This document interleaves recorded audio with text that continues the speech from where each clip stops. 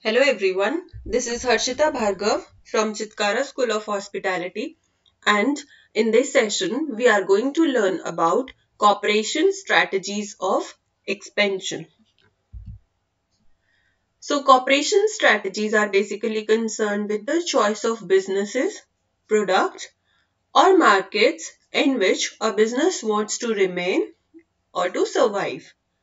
Cooperation strategies ensure that the right fit is achieved between the firm and its different components of the business environment. Cooperation strategies helps in building the relevant competitive advantages for the firm. By cooperating with other business units present in the business environment, a business ensures its growth and development. Or, in other words, we can say that expansion through cooperation leads to growth and development of the business. Two broad types of corporate or cooperation strategies are mergers and acquisitions, and second, joint ventures. So let's discuss them one by one. Mergers and acquisitions are the aspects of that corporate or corporation strategies in which different or more than two companies work together to grow and expand their business in some new field or new locations or of new origins without creating a subsidiary or using a joint venture. Merger basically means when two or more than two companies or business organizations combine their resources to create synergy benefits, or they combine their resources to expand their business, to grow their business by focusing upon new fields, new location, new countries or new businesses. Whereas acquisitions, on the other hand, refers to that process in which one business acquires the other business unit. So, accordingly, one business would be acquirer and the other would be acquiree. Reasons for mergers and acquisitions. Generally, mergers and acquisitions are undertaken to increase the value of the organization's stock as well as to enhance the capabilities and competencies along with stock or resources, to increase the growth rate and to make good investment. That is also a reason for mergers and acquisition.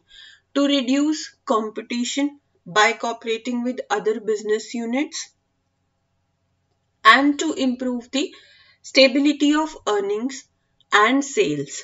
With the help of mergers and acquisitions, is able to maintain its earnings, its sales, it's able to maintain its competencies, capabilities, as well as they are reducing the competition present in the business environment.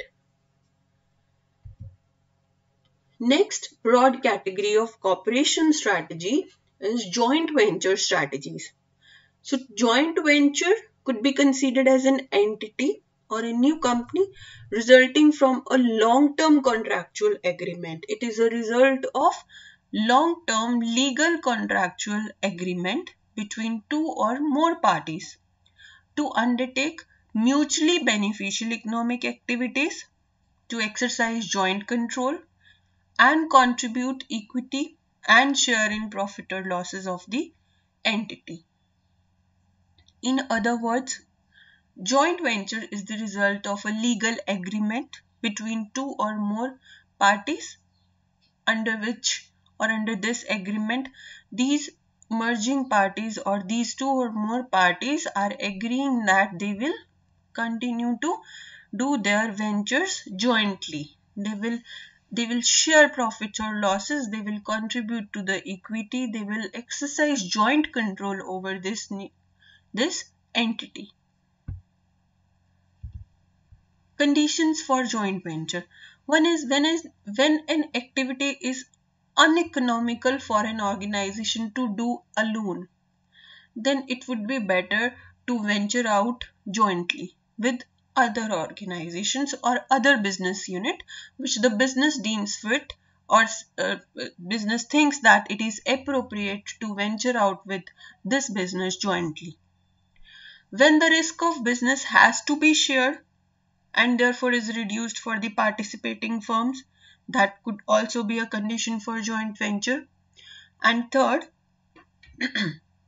when the distinctive competence of two or more organizations can be brought together, then it would always be beneficial to work out in joint ventures.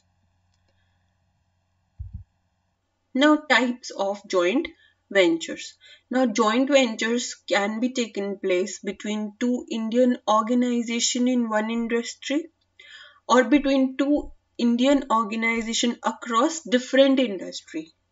It could also take place with foreign organizations in India and between an Indian organization and a foreign organization in that foreign country. Joint venture could also take place between an Indian organization and a foreign organization in a third country. So all these the possibilities of doing ventures jointly. Now, benefits in joint ventures or benefits of doing business jointly. It leads to minimization of risk, reducing an individual company's investment, creates access to foreign technology and foreign resources also. Moreover, we can say that a company or a business can enter in foreign countries with the help of joint ventures.